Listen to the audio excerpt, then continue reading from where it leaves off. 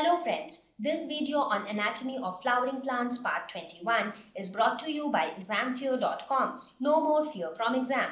Okay, so with this we have reached towards the end of discussion on the internal structure of root, stem and leaf. So now what we are going to talk about is secondary growth. Now you might be wondering what is secondary growth now. This lesson was meant to understand the internal structure of plant parts, and that we already did.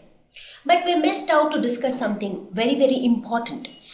We talked about the meristematic tissue, we talked about the apical meristem, we talked about the lateral meristem, but we did not talk about secondary growth. We talked about the fact that the monocot stem and the monocot root do not have vascular cambium, therefore they do not have secondary growth.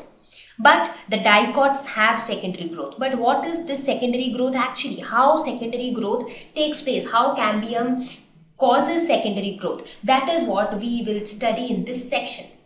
So before I talk about secondary growth, let us start from the basics. What is growth? The picture itself is telling you a baby elephant growing into a bigger elephant, or a small plant gradually growing into a bigger plant. That is what is growth for all of us, right? So growth is nothing but a positive change in size over a period of time. So that is growth. Right? Now we use this term growth in many different aspects. We talk of our career growth. We say that when you get good promotion, when you are rising high, when you are learning more things, you say that you are growing in your career. We say that a plant is growing when the plant increases in its size. What do we mean by increase in size? Does that mean only increase in length, or it also means an increase in the girth or an increase in the width as well? So that is what we'll see here. So when I talk about growth, there are two types of growth which are involved in any plant. One is primary growth and the second is secondary growth. When I say primary growth, it basically talks about the growth of roots and stems lengthwise. So basically the height of the plant increases. So here if you see, this was the height of the plant, but the stem increased in height or in length. Similarly, the root would have also increased in length. Here the stem increased even further. The roots would have also increased deep down the soil. So this growth lengthwise is termed as primary growth. What causes this primary growth? The apical meristems which are present at the root and the shoot tips, they cause primary growth. They cause increase in length.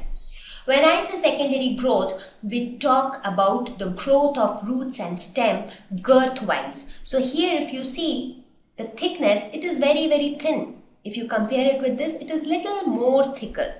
Now if you compare it with this, it is even more thicker. So gradually as the plant is growing, the thickness of the stem as well as the thickness of the root is also increasing.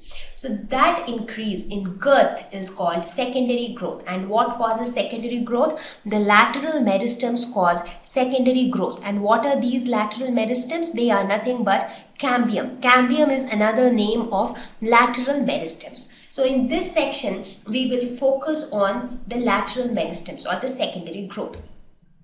Now talking about the primary growth, how do the primary growth take place? Let us suppose this is a small plant. Okay. Now let us suppose you mark a point here at this point. Now what do you think will happen when the plant increases in height? Will this point which you marked also shift?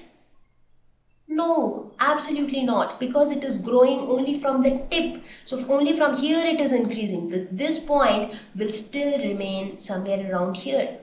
Even when the plant grows further, the point where you had put that mark will still remain here, because it is not increasing from middle, it is basically increasing from the tip. So that is what is primary growth. Thank you. Please visit www.examfear.com to watch more videos, attempt free online test, get free study material, find tutors and mentors. Thank you once again.